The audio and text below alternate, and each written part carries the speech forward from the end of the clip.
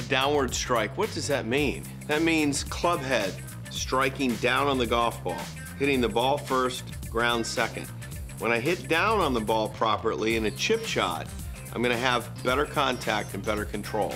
How do you do that? Check your ball position. If the ball's too far forward and your sternum is back, you're gonna have a tendency to hit behind the ball, bottom out early, or hit it up on the upswing. I like to get the ball just forward of center, and then I lean left. Take a look at my stance.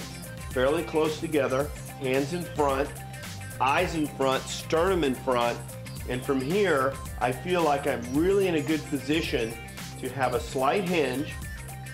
Technically speaking, if the club's moving up, and then I have a slight pivot down, hands leading, are you seeing the club head pass?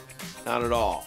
I want to keep the hands moving, and I want to keep him in front, keep this inline position, chest is forward. That's how you hit down on a ball.